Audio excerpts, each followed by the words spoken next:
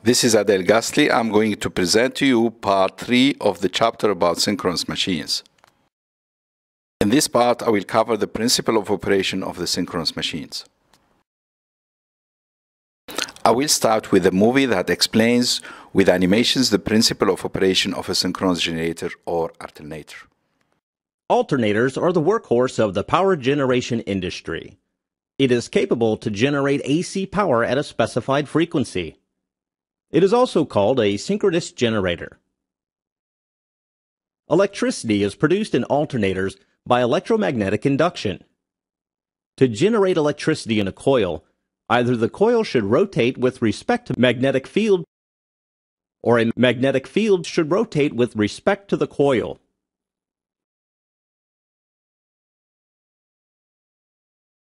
In the case of alternator, the latter approach is used. Rotor and armature coils are the two main parts of an alternator. Rotor produces a rotating magnetic flux. Armature coils are stationary, and rotating magnetic flux associated with the rotor induces electricity in the armature coils. This kind of rotor shown here is known as salient pole rotor. For gaining better insight of its working, let's consider a rotor with just 4 poles. Rotor coils are excited with a DC power source. Magnetic field produced around it would be as shown. The rotor is made to rotate by a prime mover. This makes the rotor flux also rotate along with it at the same speed. Such revolving magnetic flux now intersects armature coils, which is fitted around the rotor. This will generate an alternating EMF across the winding. Here is a slowed-down version of rotor-stator interaction. For this 4-pole system, when the rotor turns half revolution, induced EMF takes 1 complete cycle. It can be easily established that frequency of induced EMF, rotor speed, and number of poles are connected through following relationship. It is clear that frequency of electricity produced is synchronized with mechanical rotational speed. For producing 3-phase AC current, 2 more such armature coils, which are in 120-degree phase difference with the first, is put into the stator winding. Generally, one end of these 3 coils are star-connected, and 3-phase electricity is drawn from the other ends.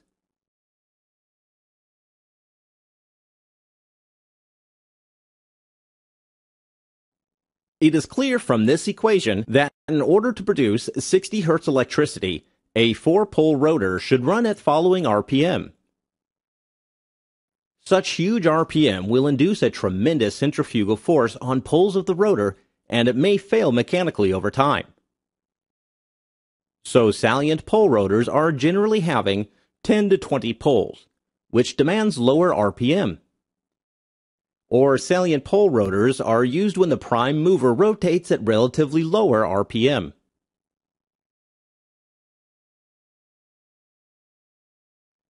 Pole core is used to effectively transfer magnetic flux, and they are made with fairly thick steel lamina. Such insulated lamina reduces energy loss due to eddy current formation. Armature winding of 3-phase, 12-pole system is shown here. A stator core is used to enhance magnetic flux transfer. DC current is supplied to rotor via a pair of slip rings. DC current is supplied either from an external source or from a small DC generator which is fitted on the same prime mover. Such alternators are called self-excited.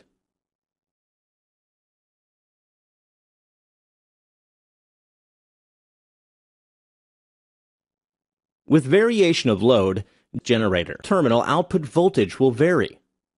It is desired to keep the terminal voltage in a specified limit. An automatic voltage regulator helps in achieving this. Voltage regulation can be easily achieved by controlling the field current. If terminal voltage is below the desired limit, AVR increases the field current, thus the field strength. This will result in increase in terminal voltage. If terminal voltage is high, the reverse is done. Hope you had a nice introduction to working of alternators. Thank you.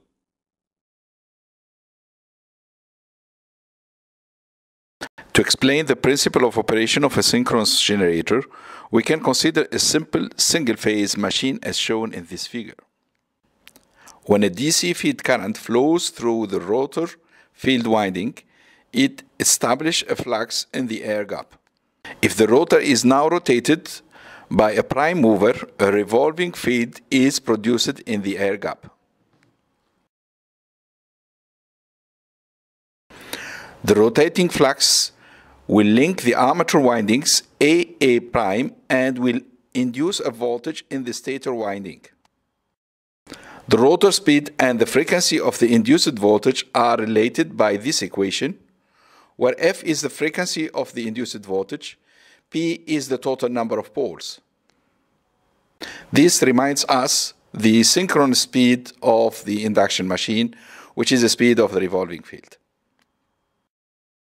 Let us consider a two-pole AC generator with only one coil in the stator, AA prime, and one pair of poles.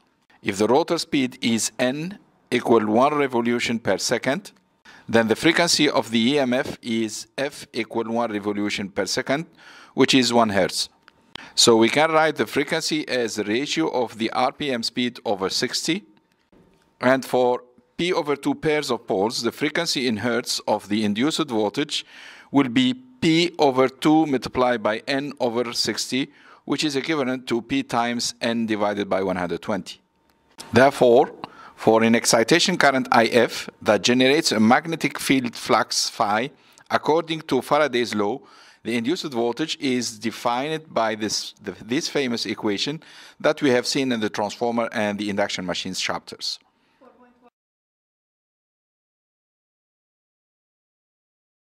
So for a given rotor speed, the magnetization curve or open circuit curve can be determined experimentally by keeping the speed constant and varying the field current, and then measuring the voltage at the terminals of the open circuit stator windings. Now, when we load the machine electrically for generator and mechanically for the motor, there will be an armature current which in turn produces a stator or armature flux phi A. This flux affects the resultant flux in the air gap of the machine. This effect is called armature reaction. Let's see what happens inside the machine using the vector diagram representation of the different variables. If EF is taken as a reference for phase angles, the field flux is in quadrature and leading the feedback EMF. The field flux and field MMF are normally in phase. Now, for a lagging power factor, the armature current can be represented by this vector. The armature flux and MMF are in phase with the armature current.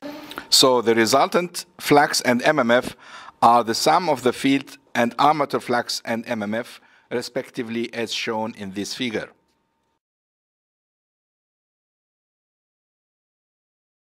Now let us analyze the three-phase machine. The rotating flux will link the armature winding AA prime, BB prime, and CC prime, and will induce voltages in the stator winding as shown in this figure. These three-phase induced voltages have the same magnitudes but are phase shifted by 120 electrical degrees. The frequency of variation of the induced voltages is directly proportional to the speed of the rotor, while the amplitude is proportional to the speed and field flux. So you can notice that for constant motor speed, which is the case in generator applications, to keep constant frequency, the induced voltage can be controlled by adjusting the excitation current. Let's consider an example of a 4-pole synchronous generator that operates at 1800 RPM. Let's find the frequency of the generator voltage and the speed of the rotor that will give a frequency of 50 Hz. For that, we know that the frequency is defined by this equation. Replacing the number of poles and the speed by their given values, we find that the frequency at 1800 RPM is 60 Hz. Now, if the frequency is 50 Hz, the speed should be 1500 RPM, which is calculated as shown here. In the main electric power grid, a large number of synchronous generators are connected together in parallel operations. Therefore, they make what is called an infinite bus bar, where the voltage and frequency of the infinite bus are constant. To connect a generator to the grid, the following conditions must be satisfied. The voltages are the same, the frequencies are the same, the phase sequence is the same, and the phases are the same also. In other words, the generator 3-phase voltages and the grid phase voltage must be synchronized before connecting them. This process is called generator synchronization with the grid. To synchronize the generator to the grid, we can use synchronizing lamps, or we can also use a synchroscope. Both can indicate when the previous 4 conditions are satisfied before the generator is connected to the grid. For each situation when the previous conditions are not satisfied, the glowing patterns of the lamps is different, which can be used as an indicator which helps us determine what action to do to reach full synchronizations and connect the generator to the grid. We will see in the next slides the different lamp glowing patterns if one of the 4 conditions is not satisfied. When the voltages are not the same, but the frequency and phase sequence are the same, the difference between the generator and grid voltages has a constant amplitude. Therefore, the lamps will have the same brightness that depends on the amplitude of the voltage difference.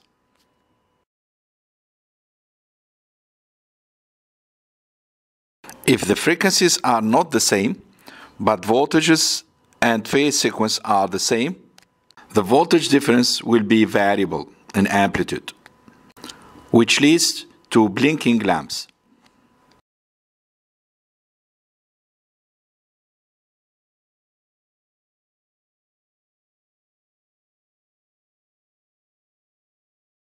Now, if the phase sequences are not the same, but voltages and frequencies are the same, amplitudes of the voltage difference between the generator and grid voltages will be constant, but different from one phase to another. Therefore, in this case, the lamps will have different brightness. Finally, if the phase is not the same, but the voltage, frequency, and phase sequence are the same, there will be identical constant 3-phase voltage differences, which lead to the same lamp's brightness.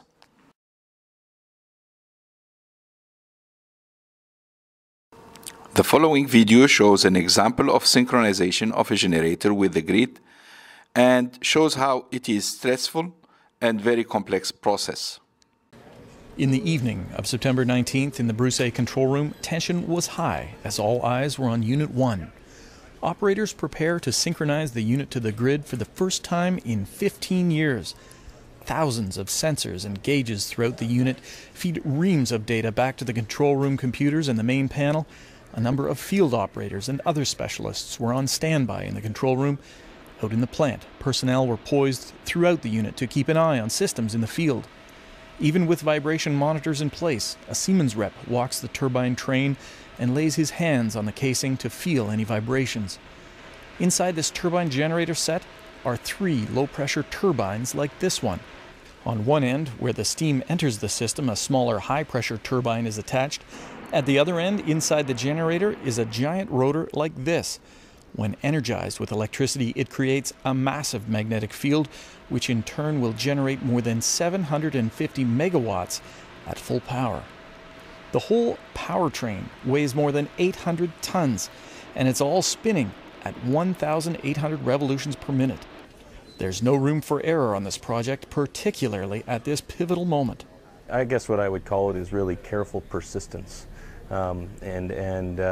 What I mean by that is in the nuclear industry, we need to make sure that we're doing things properly, and sometimes that means going slow to go fast. And tonight was an example of that. It's a very exciting time for the organization, and when you're coming very close to synchronizing a unit to the grid, your emotions just want you to go ahead and do that, and making sure everything's right and actually going slow and being patient at a time like this is just absolutely critical. T4A is closed and we're online. Back in 2003, there was cheering and clapping in the control room when Units 3 and 4 were brought back. This time around, it was a much different atmosphere.